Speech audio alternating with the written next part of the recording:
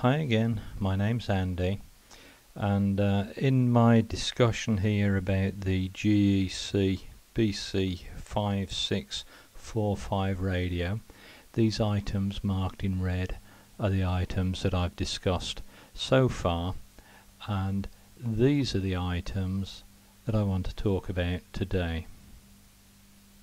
And that includes the internal frame aerials for medium wave and long wave, the wave change switch, V3, which is the IF amplifier for the MF section, and it also acts as a frequency changer for the AM frequency range. And finally the two IF transformers. So this is of course the chassis out of the case, and this is the frame aerial. The inner coil is for the long wave frequencies, and the outer coil that's wave wound around those fingers is for the medium wave frequencies.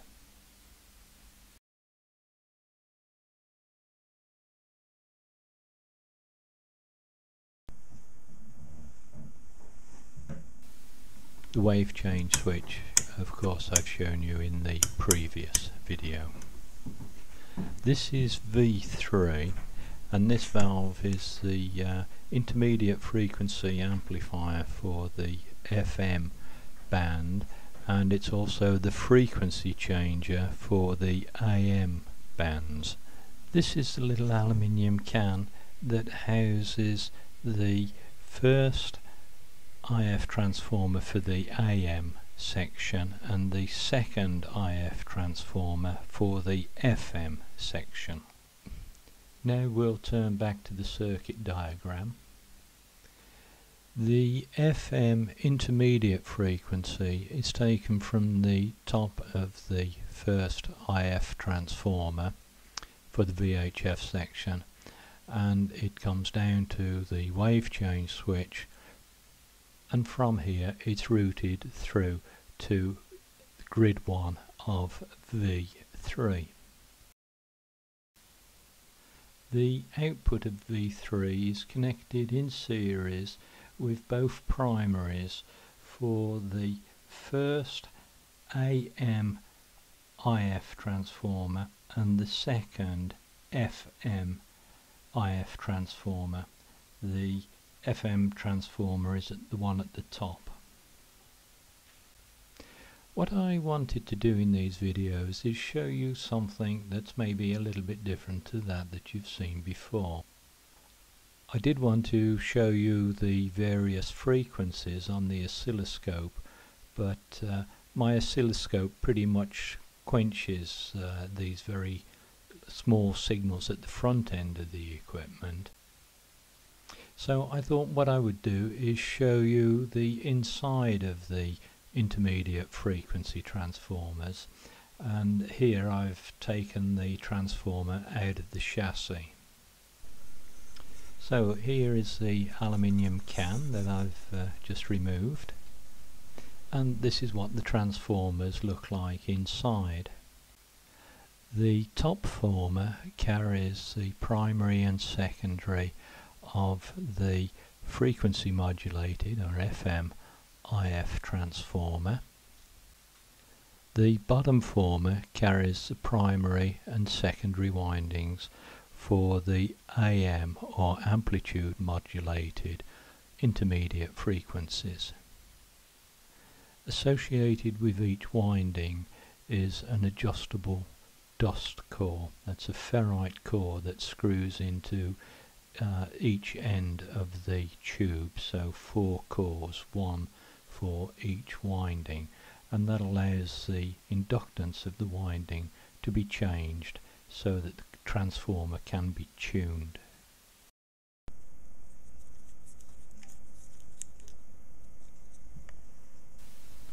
This is the head of a matchstick that I've used to give you some idea of the size of the winding and of the wire used.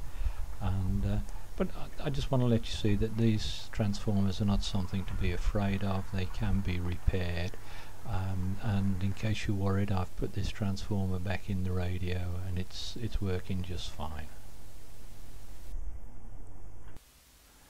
The capacitors that you saw in the IF transformer work in conjunction with the coil to form a tank circuit.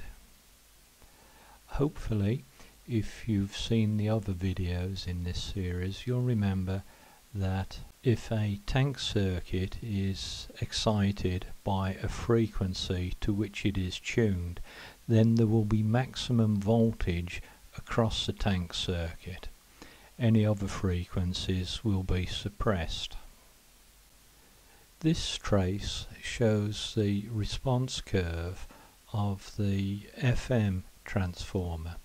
The frequency range across the bottom is 5 MHz to 15 MHz, and you can see the dramatic dip at 10.8 MHz.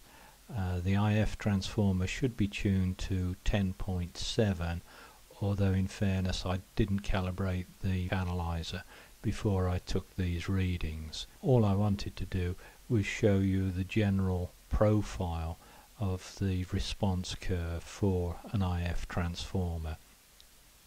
Before we leave the IF transformer, I'd like to point out a couple of things. First of all, the precise frequency that the transformer is tuned to or peaked to is not critical. What is important, however, is that all of the transformers in a given group are tuned or peaked to an appropriate frequency.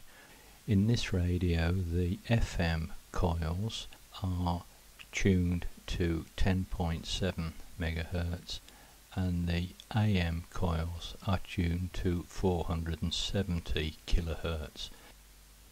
Another point that may not have escaped your notice is the huge gap between the primaries on the left and the secondaries on the right. Normally, if you wanted to make an efficient transformer, the primary and secondary windings would be very closely associated with one another for good magnetic coupling and high efficiency. But the purpose of these transformers, remember, is to act as a kind of filter and only to allow frequencies that precisely match the tune frequency to pass through them. If the windings were wound one on top of the other, then there would be capacitive coupling between the windings, and that could allow a wider spread of frequencies to be passed through the transformer.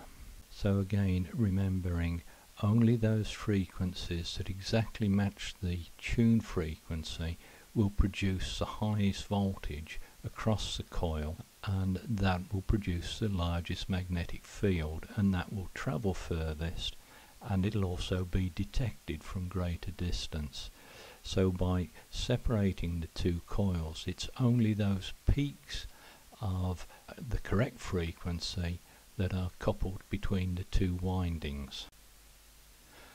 Hopefully that's a clear explanation of how these transformers function, and it should give you a reasonable indication as to why IF transformers are normally housed in a metallic enclosure, and that's to protect them from interference from magnetic fields and other signals that could otherwise interfere with the delicate balance of this sort of circuitry.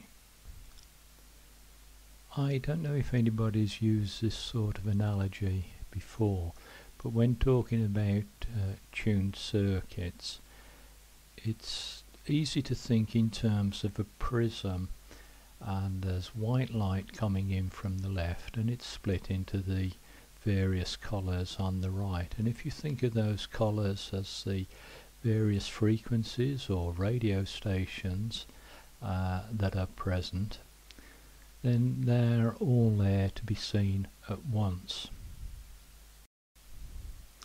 If we only want to select one frequency, then we need some sort of gate, and in the case of the prism, a piece of metal or cardboard with a slot in it can be used to filter out the one frequency that we want.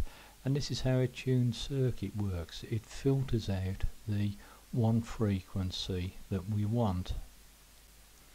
And just as we can move the card with the slot in it to get the color or the frequency that we want, so the tuned circuit can be altered to again find the frequency that we want. It's selective.